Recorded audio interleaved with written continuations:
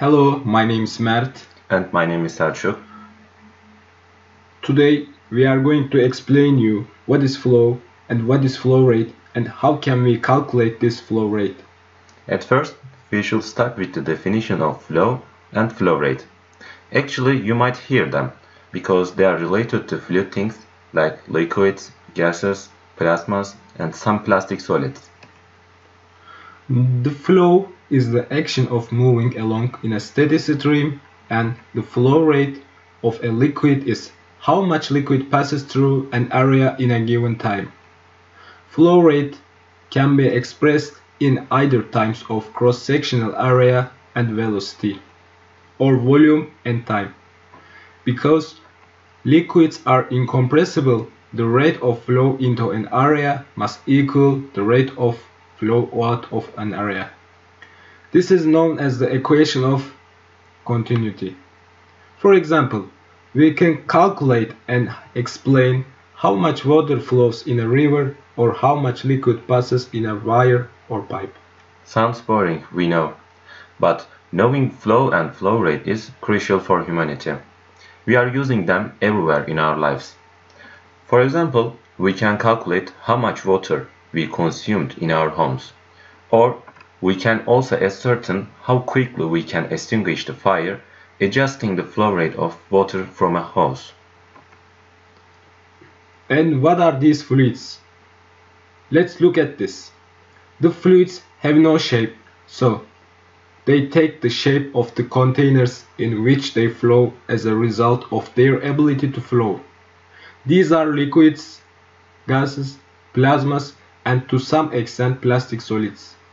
We know plastic solids look like real solids, but when we heat them, to some extent, they become fluids and thus they flow. Now, how can we calculate the flow rate? Let's assume that fluid flows in a pipe. So, firstly we should calculate the pipe diameter.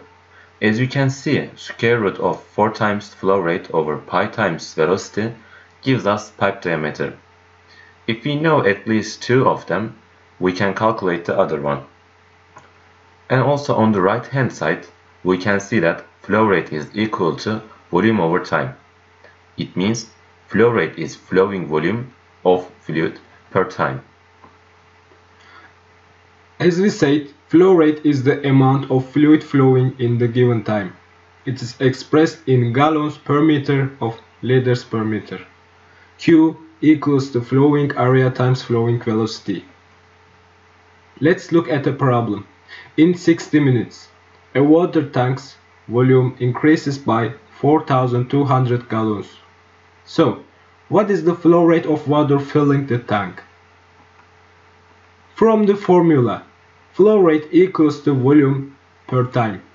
It means 4,200 gallons per 60 minutes gives us the flow rate of water, which is 70 gallons per minute. Volume flow rate is simply the rate which a volume of fluid flows through a closed container, like a pipe. As the cross-sectional area of pipe changes, the speed of fluid flow changes. As you can see in the formula, the first area times first velocity is equal to last area times last velocity. So, let's look at the example. Water travels through a hose 0.8 meters per second. If the cross-sectional area of the exit nozzle is 1/5 that of the hose, at what speed does water exit the hose? From using the equation of continuity, first area times first velocity of fluid is equal to second area times second velocity. From the question, we know that second area is 1/5 of first area, and the first velocity is 0.8 meters per second.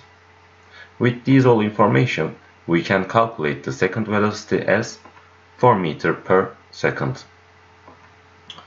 Also, we can calculate how much water flows in a river from this information. Thank you for watching us. Have a nice day.